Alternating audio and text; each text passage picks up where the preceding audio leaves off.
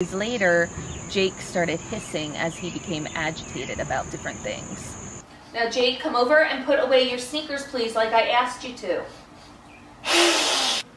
A few weeks later, Jake requested that I started feeding him his meals out of the cat food dishes. That's when things started getting a little concerning. Then things started evolving more quickly with Jake's behavior. He started getting down on his hands and knees and rubbing against my legs and meowing, wanting me to pet him behind the ear for attention.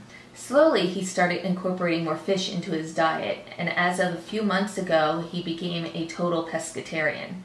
On Mondays and Fridays, we feed him tuna. On Tuesdays, we feed him tilapia. On Wednesdays, we feed him haddock, and on the weekends, he gets something special like sea bass. Eventually, I fear I'm going to have to replace the litter box with a bigger one.